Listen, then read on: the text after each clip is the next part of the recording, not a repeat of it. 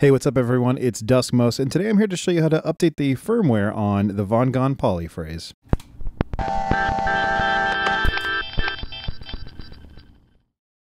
Alright, so in addition to grabbing the pedal and a power supply to make this update happen, you'll need a couple other things first. One, if you haven't already grabbed it, you'll need the update files. I'll link to them in the description below, but it includes a WAV file that you actually play back into the device in order for it to update. Once you have that ready to go, you'll need to grab a device that can play back a WAV file reliably. So you could use a phone, a tablet, a computer, really anything that could play back that file without any kind of hiccups. So in addition to that device, you'll also need a cable to run the audio into the input. And so in my case, because I'm using an iPhone, I'm actually using the little dongle that goes from Lightning to audio, and it's splitting out into these double 1/4-inch jacks. One thing I'll definitely note is make sure you have any kind of notifications turned off on those devices, because if you got a text message sound or like a Siri activation or something like that, it'll actually impact the upload process and it'll break and you'll have to start over again. So definitely make sure you silence all notifications.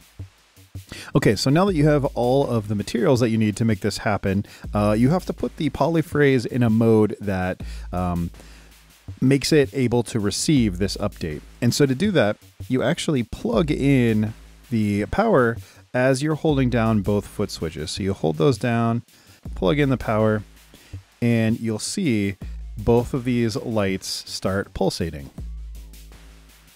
And that's how you know it's ready to receive the firmware. Okay, so next you want to plug in your adapter, your audio cable to whatever your playback device is. And you want to pull up your audio file. In this case, it's my iPhone, and all you want to do is have that ready to go, then plug into the left input jack, because that's the jack it receives this update signal from, and hit play. Now you'll see that the process is working properly because the left trig light will flash rapidly, and then the echo light will flash on occasion, maybe every 5 to 10 seconds or so.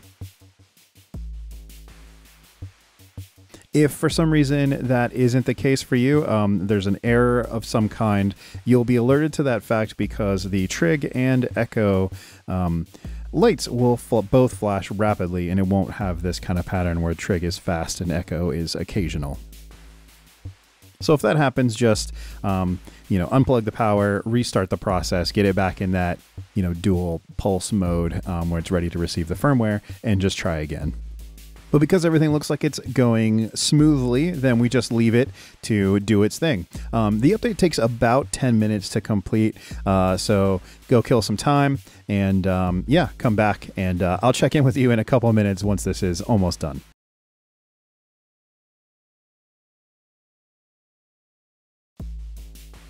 When it's done, you'll see it reboot and it'll do its normal light sequence as well. So that's a good indicator that everything is good to go. But until that happens, it's good to just leave it be.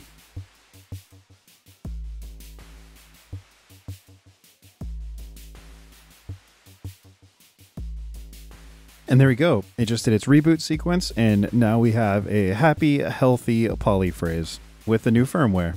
So now you can disconnect everything, pull that out of there, and you can check out the new update by, well, double checking to make sure it works by plugging it back in, restarting the power anyway. And when this boots up, it flashes twice on the trig light, and that's how you know it's got the new firmware.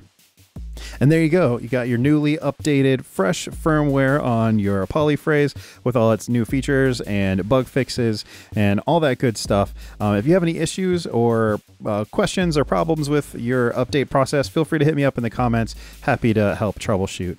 But yeah, that's going to be it for me. Thanks so much for watching, and I'll see you next time.